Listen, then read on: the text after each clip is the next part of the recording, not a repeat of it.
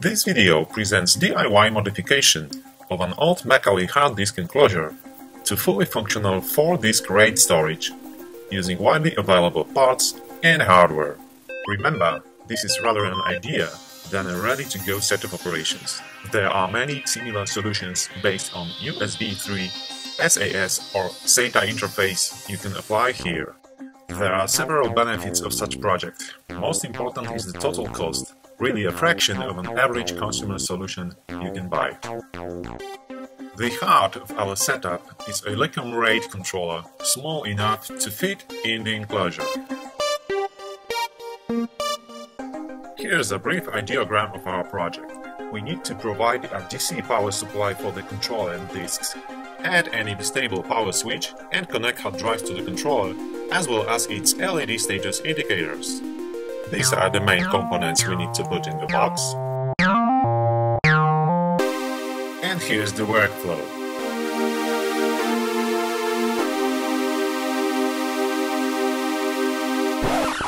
Pretty heavy, huh?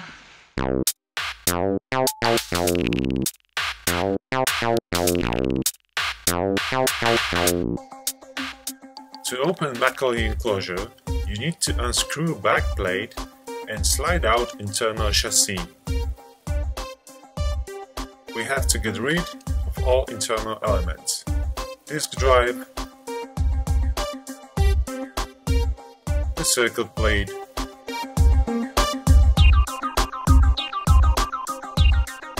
and also the original power button.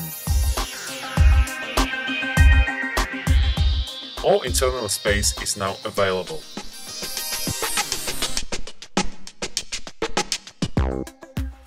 You may see here some bottom plate bands we have to level, while the internal space is very tight, and we're in need of every millimeter here. Internal chassis can be disassembled into two basic elements. Let's make it an old-school way and use a vise to flatten surfaces of the steel part.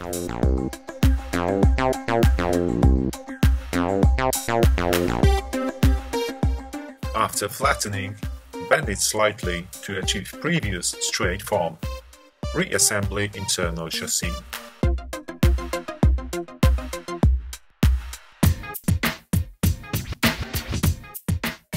Now we need to provide new disk mounts. Base of them will be an aluminum plate, cut to fit the internal space. In this case, the form of the plate follows internal structure, which allows us to use existing mounting points to screw it into the chassis. Measure desired dimensions, use a cutting tool to shape the plate, and drill required holes.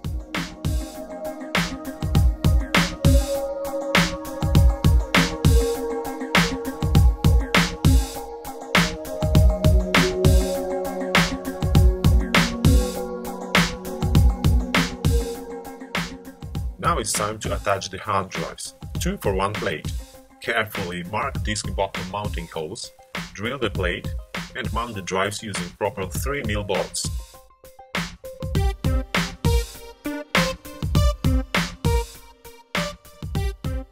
Final plates should be firmly attached to the chassis.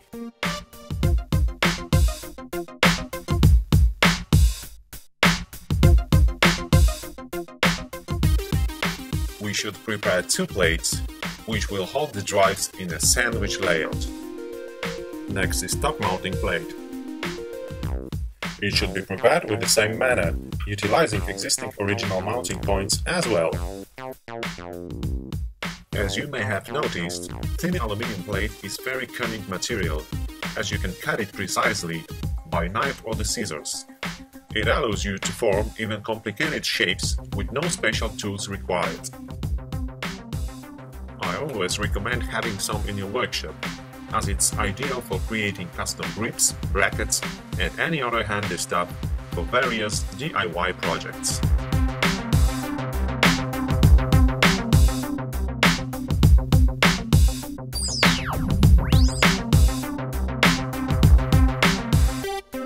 To isolate disk side surface, use some crystal tape.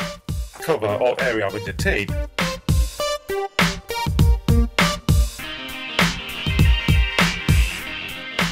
and use a spike tool to pierce the bolt holes.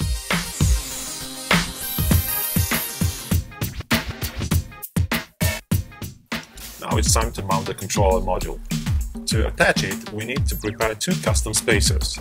I use old multimeter Elite as they have an ideal diameter. Cut it to desired length and use corresponding screws.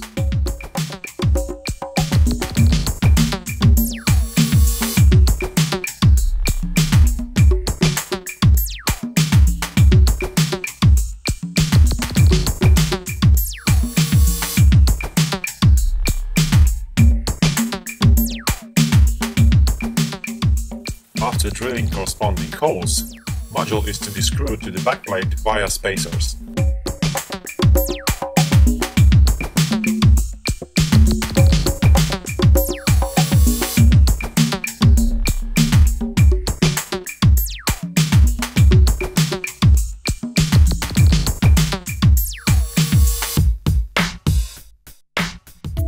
Here are presented all required drive wires. These are standard Molex power and data connectors. Let's focus on the power cables, because we need to modify them. We must prepare two pairs of serial connected power wires. Cut the Molex cables at measured point and connect them serial temporarily for fitting.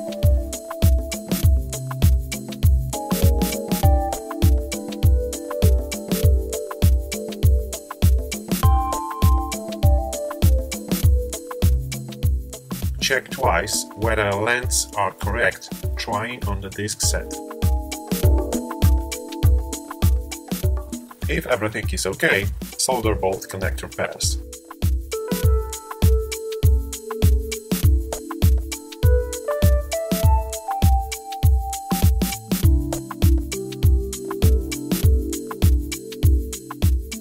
Isolate all solder connections using heat shrinks.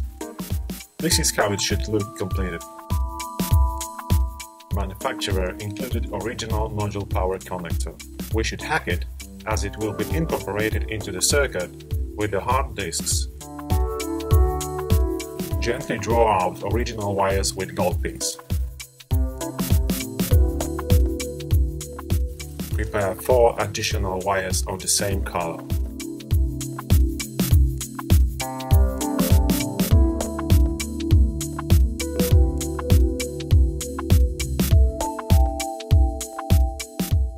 Solder an additional cable to every gold pin. Reassembly wires with connector.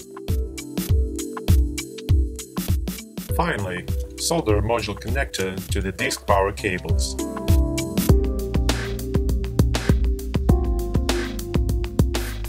You always want to know whether your storage is healthy. That's why RAID module has built set of indicator outputs for display and array status, and we're gonna utilize them. Although there are connectors for each single disk status, we use only 2 for the whole array. Green one for the power on status, and red one for the error. I use 2 3mm 5V LEDs. LED wires should be long enough to easily connect them to the board. Indicators will be placed behind the original switch hole in the front of the case, as you will see next.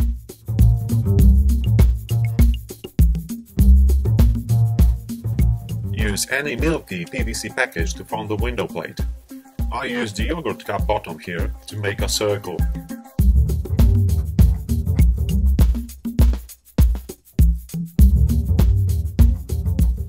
Attach it carefully to the back of a front plate using small amount of epoxy glue.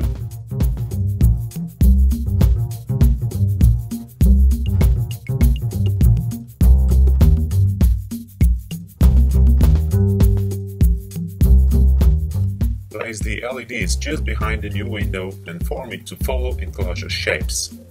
Fix it with 1 mount screw and piece of sticky tape.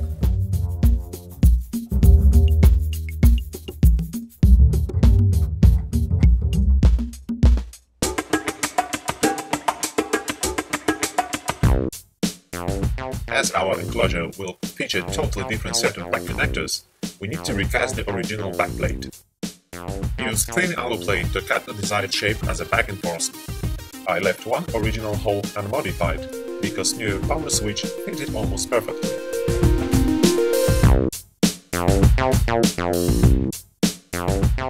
Using epoxy glue, mount alu plate to the inner side.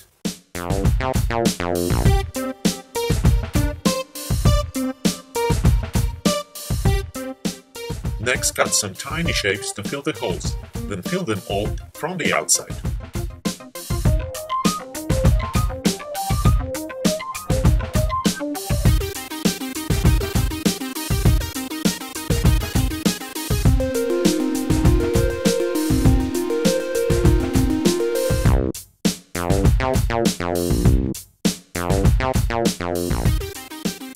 When glue is finally set, it's time to sand it to achieve seamless plain surface.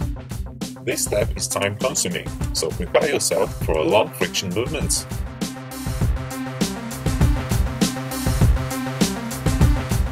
Now we need new SATA connector, which we attach to the backplate. Easiest way to get it is to purchase some standard PC SATA bracket. Cut corresponding hole in the backplate, next drill 2 holes for mount screws.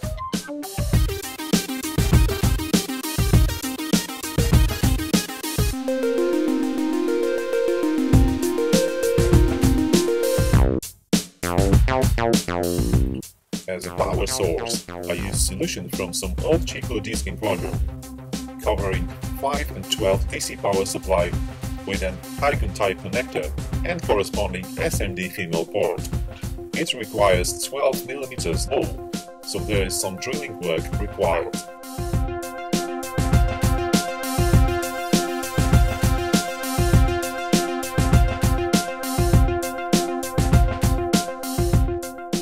After the paintwork, our new backplate looks cool and funky.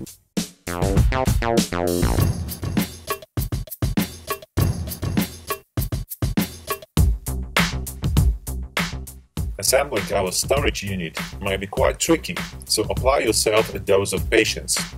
There's very tiny space available, so arrange clean all elements, avoiding any potential wire crack.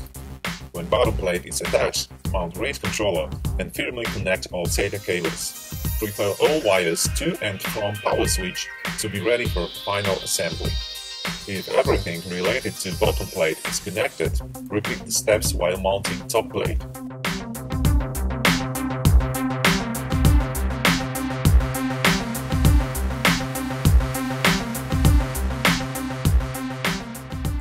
Last step is assembly of the backplate. Solder wires to the power socket and switch circuit.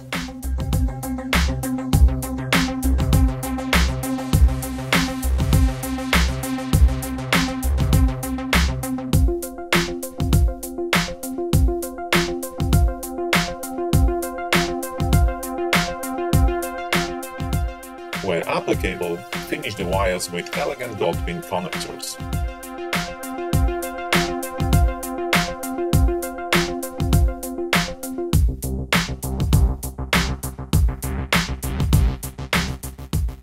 If required, cut some colliding SATA port fragments.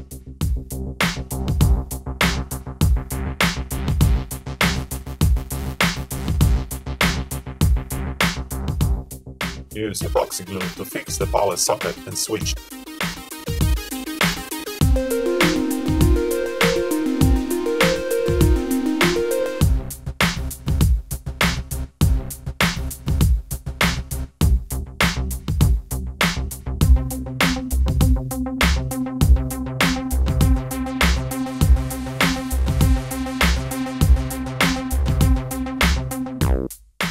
When everything is ready, connect the wires, mount the backplate, and screw the bolts.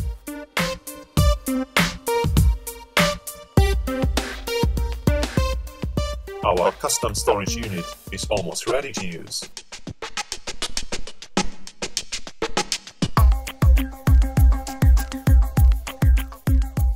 Alright, let's turn it on. ST158 is a plug-and-play device, so you don't need extra drivers to use it, but will have to set up it before use. When you turn on the unit unconfigured, system reports you need to initialize it. but ignore it for now. Controller manufacturer provides some fancy-looking but nifty utility to create and manage arrays. Pick suitable RAID level. I recommend level 10 as it features best performance of the chip.